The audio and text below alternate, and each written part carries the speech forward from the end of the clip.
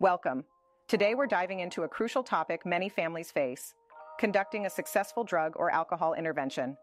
At Virtue Recovery Center, we understand how challenging and emotional this process can be, and we're here to guide you through it with some proven strategies. An intervention is a carefully planned process involving family, friends, and sometimes professionals who come together to confront someone about their drug or alcohol addiction.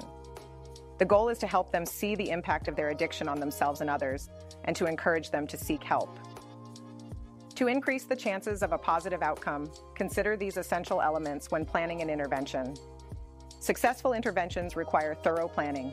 This involves gathering information, forming a strategy, and preparing for various responses. Consider consulting with an intervention specialist who can provide guidance and structure. Timing is critical. Choose a time when the person is sober and less likely to be defensive. The location should be private and non-threatening, where the person feels safe. The intervention team should include individuals who are significant to the person struggling with addiction. This might include close family members, friends, or colleagues who have been directly affected by the individual's substance use.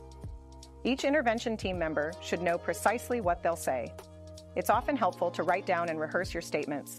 This helps to keep the message clear, concise, and free of emotional accusations. It's crucial that the intervention is grounded in compassion and concern, not judgment.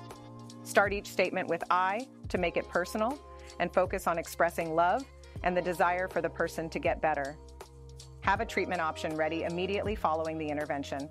This means researching and coordinating with treatment facilities beforehand, ideally with a reserved place.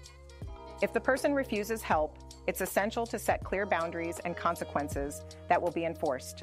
This might include cutting financial support or limiting contact. These are not threats, but decisions you need to implement for your well-being. An intervention can be a pivotal moment in a loved one's journey towards recovery. It's about opening the door to treatment and expressing unconditional love and support, but also about setting boundaries for your mental health.